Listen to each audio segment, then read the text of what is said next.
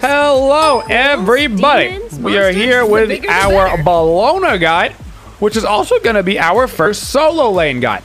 So over in the solo lane right now, I like Warrior's Blessing.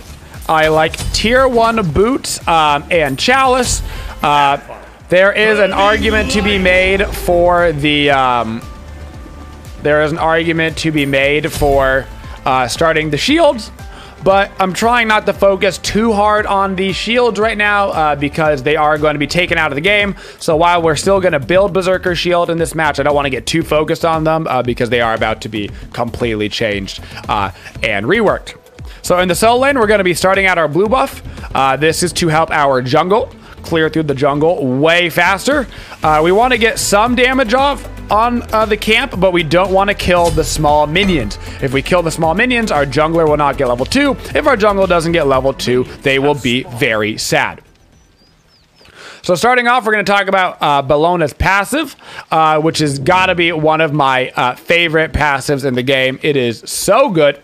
Bellona gets 5 protections per stack and 3 movement speeds per stack of a max of 5 stacks. This happens every time that she gives or receives a basic attack. Every time you basic attack or every time you get hit by a basic attack, you get a stack. So that's up to 25 protections. And 15% movement speed, which is just so good, like just ridiculously good. I've also opted for a blink instead of teleport. With the strategy that I like to run, I like to avoid getting teleport when at all possible. If you don't get teleport in the solo lane and you end up dying, you will get really, really far behind. So I wouldn't necessarily recommend not getting teleport as like a beginner. But if you're confident that you're not gonna die, which is, you know, famous last words when trying to do a guide video, you can get away with a more aggressive active. I particularly like Blink in the solo lane for getting into the back line and causing havoc all game long, and it also still gives me some movement. But like I said, if you die early or something goes horribly wrong, you will regret not getting that teleport eventually. So on Bellona, our ability that we get first is our Bludgeon. Our Bludgeon is our lane clear ability, and it does some pretty decent damage as well. So what Bludgeon actually does is it makes your AoEs, it makes your auto attacks AoE. So you can see when I auto tag with my hammer out, I'm actually hitting all of the archers all at the same time, which is wonderful. Which is going to allow me to actually clear these waves, which is also important for doing something like going, not teleport, because we got to clear quick and potentially back quick.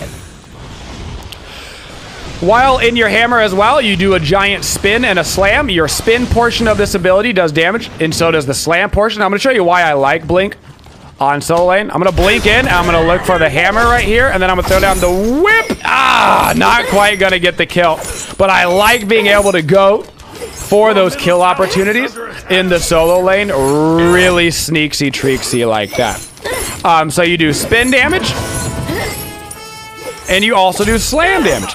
The slam damage is more for every enemy god that you hit during the spin. So it does an extra 25% damage per enemy god hit while in the spin. So the spin, 25% bonus damage, and then I slam down and I do that bonus damage. All of Bellona's stances change her weapon. Her 1, her 2, and her 3 all change her weapon.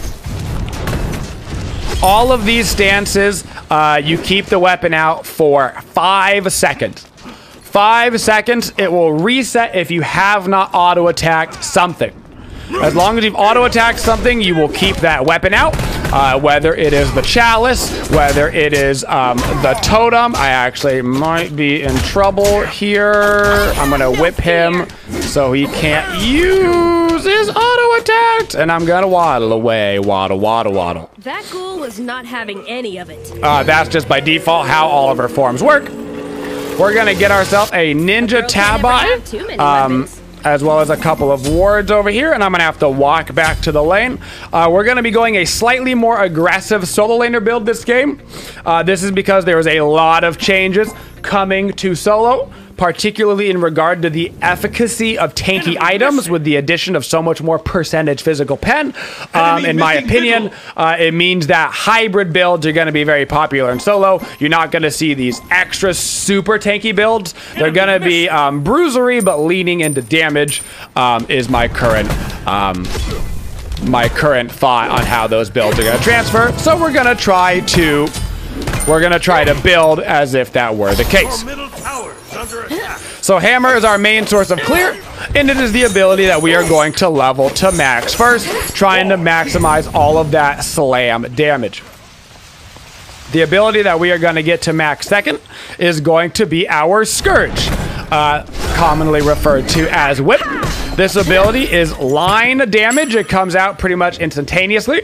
Targets hit by the whip will be disarmed and take damage. You get a slightly extended auto attack range. So people kind of forget about this with whip, but you get +4 on your auto attack range while your whip is out.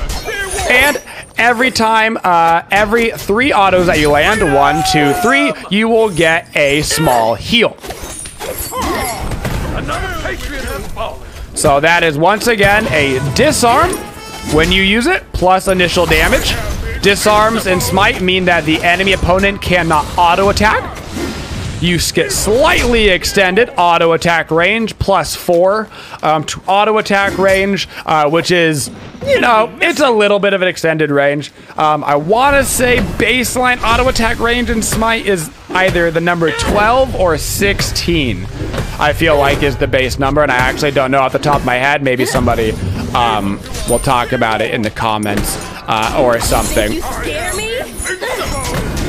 So that is the ability we're going to rank up second. The reason why we rank it up second is because it increases the disarm duration and the amount of healing done, not to mention the cooldown, but really what we're looking for here is the increase in the disarm duration. It becomes a 2.2 second disarm, which is really good. That is really good. Also, it seems that baseline auto attack range is in fact 12, so it becomes a 16 with that extended range.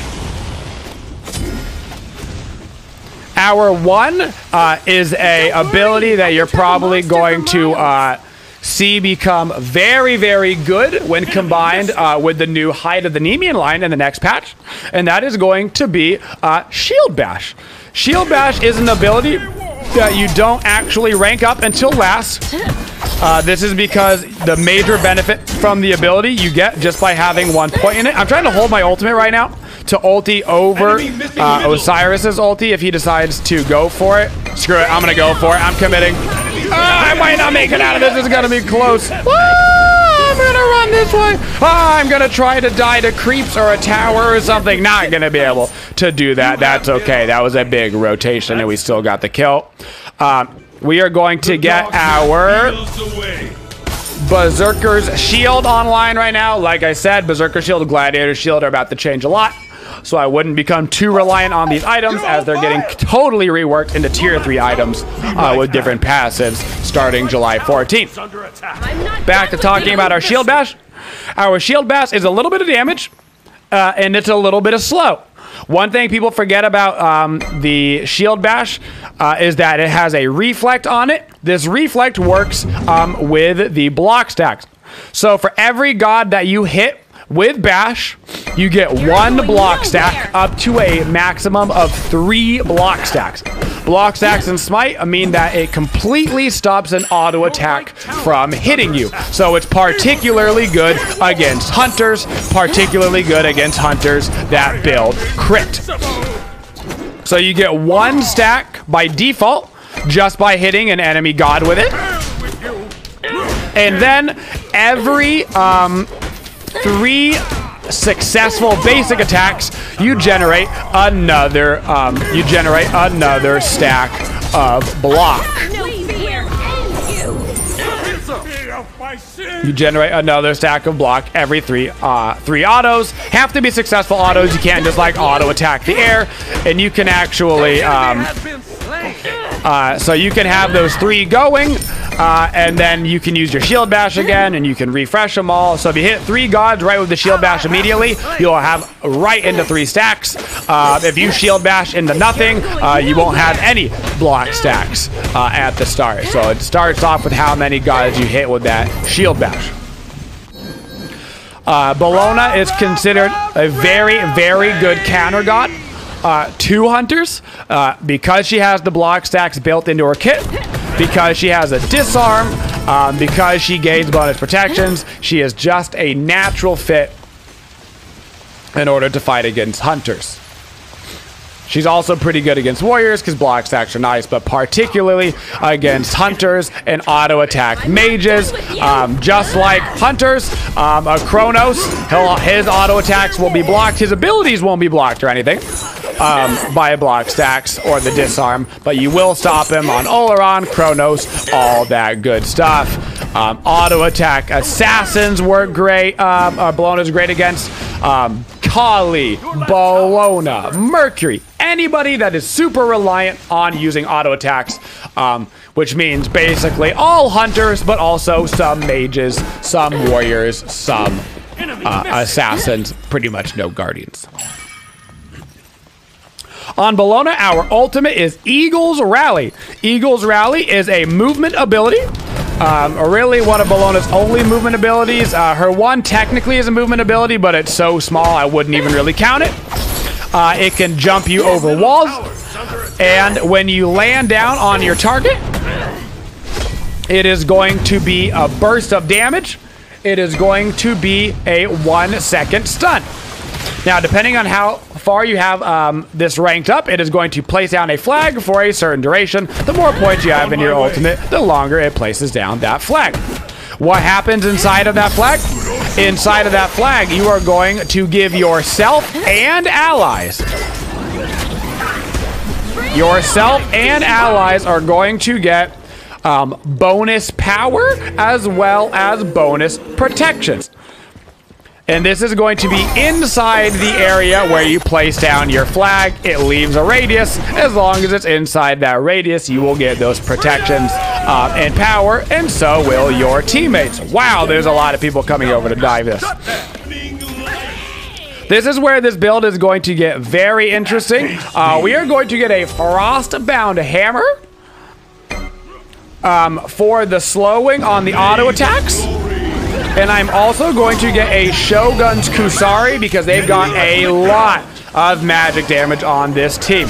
I've got Berserker Shield, which gives a little bit of physical defense, the Frostbound, which is going to allow my autos to slow.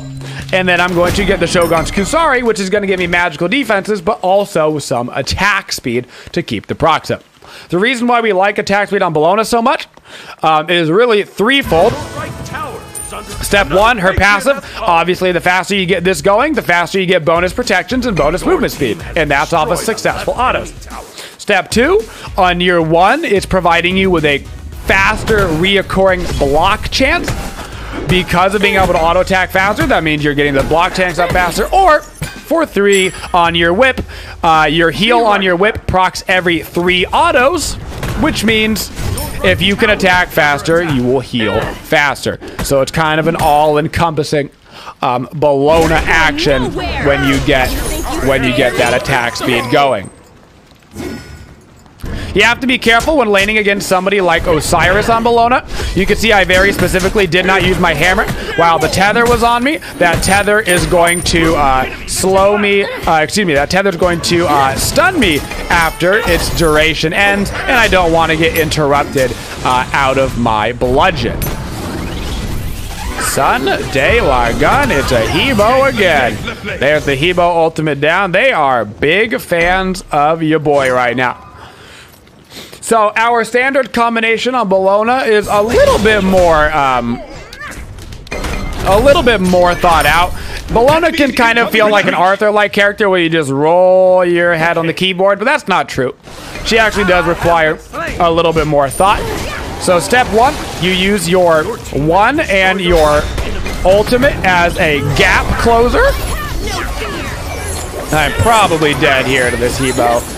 I don't see me living through this unless AMA can somehow get me out. I give him a little frostbound proc and now I might be able to run away. Holy cow. I'd like to make a shout out to the bonus AMA movement speed and the bonus Bellona passive movement speed. Thanks, that's very kind of you. On Bellona, you're using your ultimate and your 1 as a gap closer / initiation, just depending on where exactly you are starting your fight from. I love to get thorns on Bellona. Basically, my goal with Bellona is I don't want you to be able to auto attack me, and when you do, I want it to suck. That's my general idea with Bellona. So I build the extra attack speed so that I can have the extra block stacks, the extra healing. I build thorns. In the next patch, you're going to want to make sure that you build your Height of the Nemean line. Height of the Nemean line in the next patch is going to give 2 potential block stacks, which means that you can have the 2 potential block stacks from Height of the Nemean line, plus the 3 potential from your 1 reoccurring, which means that with the Height of the Nemean line, you'll easily be able to get off 5+ block stacks in a team fight, which is such a big deal. I'm not using my hammer because I know I'm going to get stunned. I'm going to wait until after that is all said and done to use my hammer. Osiris ultimate is down. That's okay. I don't want to use my thorns right now because I don't actually think this fight is going to continue necessarily long enough for that to happen. I probably should have bought some wards on my last back, actually, in order to give myself some more vision on kind of when this Kuzenbo and gang are gonna come for your boy. We're making friends. Switching over to my whip stance so I can just kind of auto attack him and heal up while I'm sitting here not doing anything. I'm gonna switch to my 1 to slow him. Go ahead and use this big slam. I'm gonna go try to chase down this Osiris now because I know that he doesn't have his ultimate up. Unfortunately, there's Argus just beating cheeks. I'm gonna try to kill Argus, get him off the board, try to avoid some Hera abilities. My blink is coming up. Blink, try to get in the auto attack range. I'm gonna wait now for this Aegis to whip him and get the kill. So like I said, before we got so rudely interrupted while we were trying to explain, 1 and 4 are gap closers to get in range of your auto attacks. Then once you get in range of your auto attacks, if you're slightly out of range, you flip over to your whip because your whip will give you that +4 auto attack range to get you in range of your Frostbound Hammer. Once you get the auto attack on them with the Frostbound Hammer, that's it for them. They're dunsies unless they can jump over a wall or something. There is no escaping. Your bludgeon is just used for general damage. And like we mentioned earlier with the kit, if you can get yourself in range of more targets, if you can get yourself around more people with the spin, you'll continually build up 25% more damage on that ability, and it can really become a big slam. In the laning phase, of course, you're just using that bludgeon for the clear on the wave, trying to out-clear your opponent. Bellona has one of the better early game lane clears. The only exception to this is somebody that can consistently interrupt her out of her bludgeon. I'm going to ulti right into this backline, throw down the whip and the damage onto Scotty. Now I'm going to try to get a Hebo slam down right there with my bludgeon. You see, we were doing the Gold Fury, and then I turned that fight immediately. And I'm going to call for us to go to Fire Giant. I should be walking over there myself. I'm going to be honest with you. I started doing this because I wanted the purple buff for the extra attack speed. But we should go right to the Fire Giant right now. As Bellona, your job is twofold. 80% of the time, your job is going to be to initiate and to be an annoying frontline character. That's what it's going to be 80% of the time. Just run down, specifically trying to run down their auto attack based characters, their Chronoses, their Heims, their Hachimans, whatever. Putting a Kali into combat so she can't blink on your backline. That's what you're looking for, right? You want to go for the auto attackers. That's what you thrive against. If you can't go on an auto attacker, that's okay. Generically, going on their squishies is what your job is as the solo lane. Well done. Now, not necessarily every game are you going to be able to just be a big fat bruiser frontline, kind of turn off your brain. Sometimes you have to be more peel oriented. Bellona does have the opportunity to peel if you need to. This game we have a Ganesh and an AMA. We've got so much potential peel for my team, so all I want to worry about is getting up in Scotty's business, getting up in Hera's business. But if we had maybe a Neja support, maybe we had something like a Thanatos jungle, we didn't have so much peel. Because Bellona has a slow in the block stacks and the disarm and the stun, you can get in front of your backline and like stand in front of your Hachi man and just like peel for him. That is certainly a possibility. It is just not what Bellona's best at. Mostly you should be diving their backline in these team fights.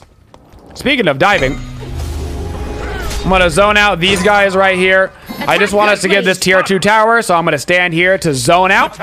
That's your job as the solo laner, is to zone out. Get people scared of coming up. I'm going to blink on this Scotty, slow her down. I'm going to go ahead and ulti right on top of 3, waiting for Hebo to throw down my whip as soon as he is out of that form. Popping my thorns. I might die here. I'm going to walk to the side, try to get out of that tower range, standing back in the raw heal. Coming back around the back again. I'm going to go for this Hera, slowing her around the back. I've been polyed, but she has the frostbound on her, throwing down my whip to get a little bit of extra auto attack range. I might be dead here. I've got to watch out for the Kuzenbo 3. I'm about to get a little bit of action on your boy. Looking back for the Kuzenbo since he is extremely low, whipping the Osiris so he can't auto attack me or my friends. Continually hitting him with that frostbound hammer, and now we can move. Actually, no, let's get out of here. Let's go attack middle lane. I thought about going for the Titan, but they have too low on the respawn timers. Guys, middle tower. Middle tower. Yep. That awkward moment brought to you by accidentally auto-attacking a Phoenix when the tier 2 tower is still up, and that is okay. Attack middle lane. We've got raw heal up. I'm going to go directly for Scotty. I'm ulting right in, looking for Scotty. He is slowed already. He is slowed again. That was a good beat. I am tanking this Phoenix. I'm going to reset it back to my, hopefully Ganesh was tanking it. He is not, unfortunately. Now they're getting a lot of respawns. We do have the raw heal up again. We got to put down Argus first because we got to get out of here. Unfortunately, we didn't quite land the raw ulti on the Scotty, which is okay. It happened. She beat. It was a good beat. We just got to slowly back it up before we lose everybody off of this. I'm going to throw down the whip so that he can't get auto-attacked. I can't do anything to help out the team at this point. So what I'm going to do is I'm going to steal this red buff to make sure that they don't get it. There's no Gold Fury up. There's no Fire Giant up. They're just going to shove down mid. That's fine. They're not going to be able to get a Phoenix off this. I'm going to do the Oracles to make sure that we have vision on the Gold Fury in case they decide to come this way after they push a tower or two. And I'm also going to try and get myself our buffs so that they can't come and invade our buffs as soon as they grab this. I'm going to stick around. I'm the solo laner. This is kind of my job to stick around and look for some action and make sure they don't get too much farm off of this. Too much stolen farm. Looked like they're only going to get a tier 1 tower. I'm going to see if anybody got greedy, went for our blue buff. No, they did not. Perfect. Now we go and we go get set up for the Gold Fury. So next up on my item list, I'm going to be going a Pridven. You can kind of see the theme to this build, which is annoying auto attacks and annoying slows.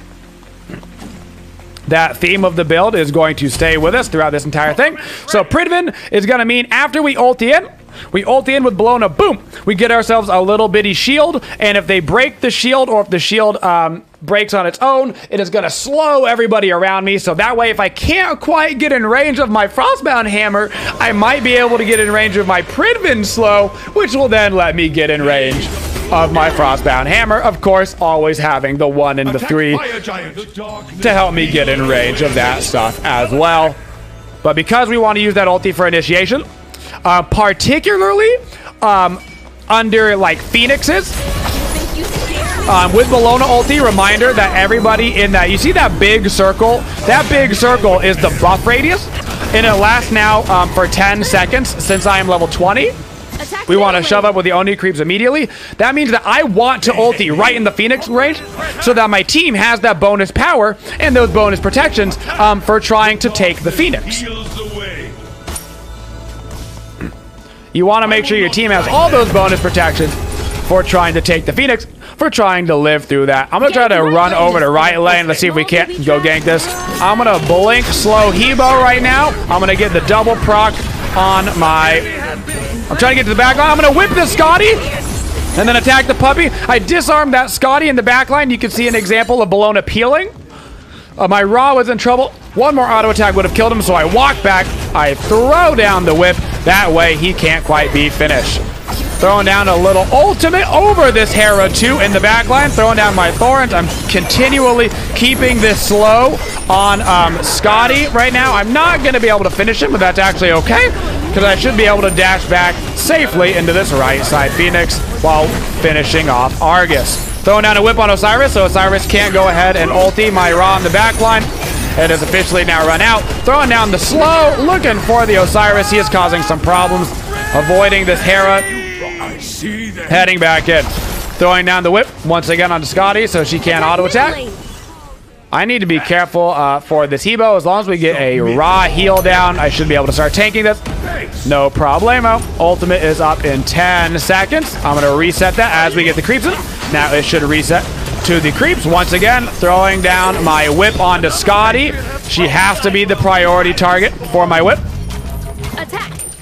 I want to dive Scotty, ulting right in on top of him for the stun, waiting for my whip to come up, whipping, don't even need the extra damage, and now we should be able to go ahead and finish off the Titan while healing up with our whip. That, guys, is how you are looking to play Bellona solo. You get so naturally tanky from your passive, from the disarm, from the block stacks. Of course, you also get those bonus protections on your ulti. You have so many built-in protections. So what I like to do is give myself a little extra attack speed to really maximize the 1 and the 3. Don't forget to use your ultimate, of course, as a team-wide buff. I didn't use it on an objective that game, but you can use it on a Fire Giant to give yourself the buff around Fire Giant. You can use it around Phoenixes like I was using it to give your team the buffs around the Phoenix as well. All good uses of her ultimate. Making sure to utilize things like Frostbound Hammer that are really good with her passive. And of course, Berserker Shield while you got it, but it does go away on the 14th. So you won't have that exact build, but the idea of the build will still be very solid.